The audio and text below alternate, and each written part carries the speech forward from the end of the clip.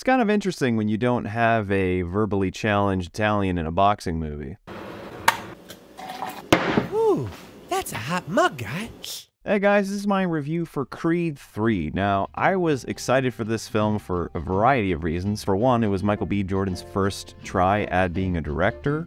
This was also going to be the first film that didn't have Rocky in it. That was both an interest and a little bit of a worry to me, because while the Creed movies have been very good, Rocky has been a bit of a heart of the film, especially in the first one, and even in the second one. Rewatching it, I realized there's so many emotional moments that Rocky contributes to. And then also having Jonathan Majors as the heel, the villain of this film. One thing that I gotta say right off the bat, this is the shortest one of the three, and you do feel it in its overall composure. There are a few things that maybe could have been drawn out a little bit, even if the pacing's a little slow at the beginning. The true focus of this film is on Creed having kind of exceeded above his expectations. He's now kind of out of boxing. He's more trying to make it as a promoter.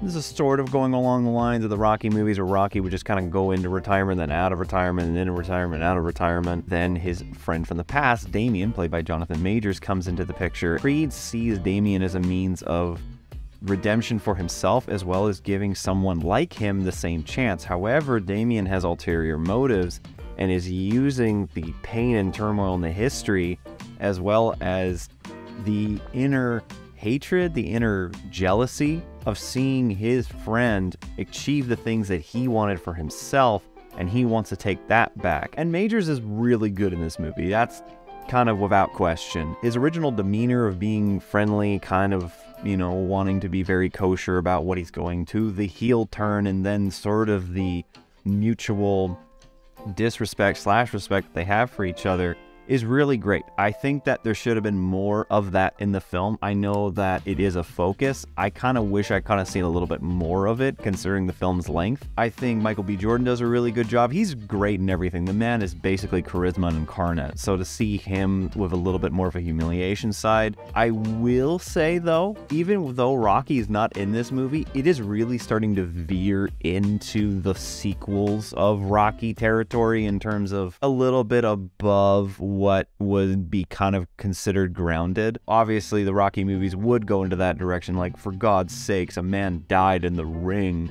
in the fourth movie. Jordan really wanted to have a lot more of a personal, a lot more of a darker, a lot more of a metaphorical story, and that is translated into the boxing scenes. And if you are going into this movie hoping to see really good boxing scenes, I kind of hate to disappoint you, but out of all three of them, this has the least entertaining boxing scenes. Whereas the conversations are really well done. There's a lot of good close-ups, a lot of trapping yourselves in the kind of awkwardness, emotion of all the scenes that are in the film. Jordan does that really well. It's kind of clear that he was doing what he could do the best with the boxing scenes. There's a lot of cuts, a lot of fast editing. There's maybe one or two cool shots.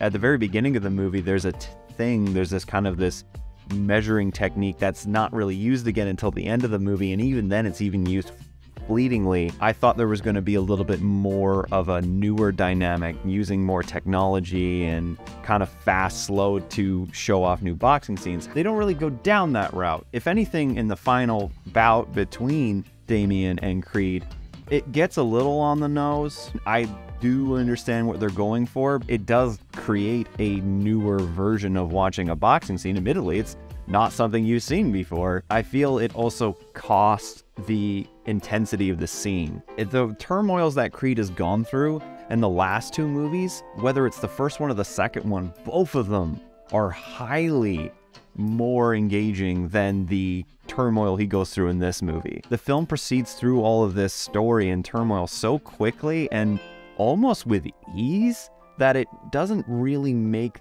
it as lasting as you would think it is. Now, I understand that's kind of the idea of these movies, that you know how the conclusion is going to come about, but even then, there still is a fun intensity to the movies. Even the training montage is kind of disappointing, and that shouldn't be. Jonathan Majors at one point double arm carries himself up ropes, like one in each arm, and he's just using the ropes to climb up. That should have fucking wowed me. I go to these kind of boxing movies for escapism, but after Creed, I was also looking for intrinsic camera work. There were so many good long takes in Creed, and even there was more better presentation in Creed 2 in my opinion. Sure, the soundtrack's really good. I feel that the editing kind of chops away at it. While using IMAX camera, that was a cool idea, but because it's on such a big screen, you can see the rotoscoping or the cutting out of the guys. They're not actually fighting in Dodgers Stadium. Now, admittedly, rewatching Creed, I could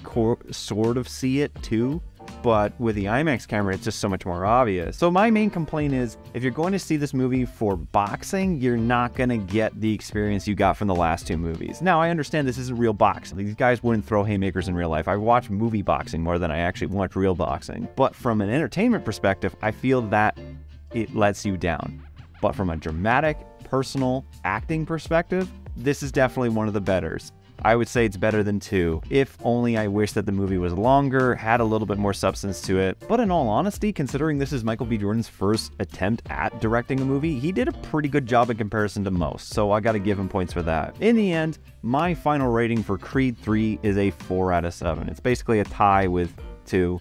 It does some things better than 2, but it also doesn't do things better than 2. If anything, if you haven't seen the original Creed, I watched it a couple of days ago, and that movie is still fire. Still so good.